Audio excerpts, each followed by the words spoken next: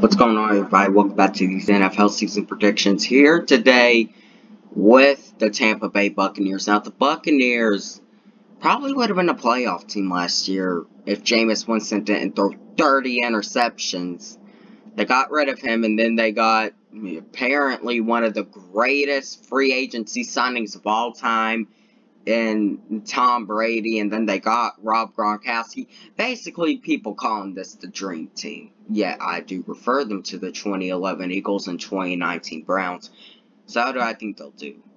Well, I think y'all know what the record is, but if y'all want to know what games I think they'll win and lose, here it is. Week 1, at the Saints. It's at the Saints. It's the home opener. Could be a game you win. If the Saints win this game, you'll win in Tampa. If you win this game, the Saints will win in Tampa. But I'm going to give it to the Saints here. I think that they will have a home field advantage, at least a little bit of one. I think that they should be able to win that game. You open up at home, your home opener versus Carolina. I'm going to give you a win here. Carolina's rebuilding. We all know it by now. I think you should win this game. Week 3 at Denver. Brady always struggles at Denver. I'm giving it to Denver. Tom Brady lost 2 AFC championships in Denver. And it's just whenever he goes to Denver, he never does that good. Week 4, you host the Chargers. Call it bias me all you want. I'm giving the Chargers a win here. I think when you look at this game, Tom Brady always, loses the games. He always loses, and it's not just one game. It's like 2 or 3 games that he is supposed to win, but he doesn't. I think that this is one of them. Week 5, at the Bears on Thursday night. I'm going to give you a win here. It's at the Bears, but I think that you have the offense just enough to pull out a win here. Week 6, you host Green Bay. I'm giving it to Green Bay. You're at home, yes. But you're hosting Aaron Rodgers. I don't think that you'll be able to get a win versus him. I don't think your defense is going to be able to hold up. Week 7 at the Raiders on Sunday night. I'm going to give you this win here. I don't think this should be a primetime game, if you're asking me. I think that you will, however, get a win here. Might be one of your more bigger wins of the season, actually. Week 8 at the Giants on Monday night. I think this is a trap game. I think you lose this game. Call it bias of me all you want. I think it's a trap game for you.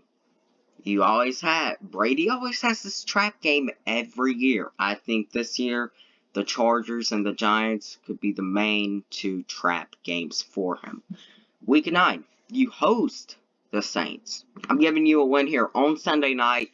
Like I said at the beginning, if the Saints win in New Orleans, you'll win in Tampa, etc.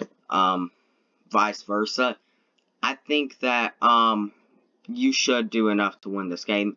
Same thing at Carolina. I was really considering actually giving the Panthers a win here, but I am going to give you a win in Carolina. Probably a close win, but I think you should do just enough to get a win there. Now you're starting to build up a little bit of a winning streak.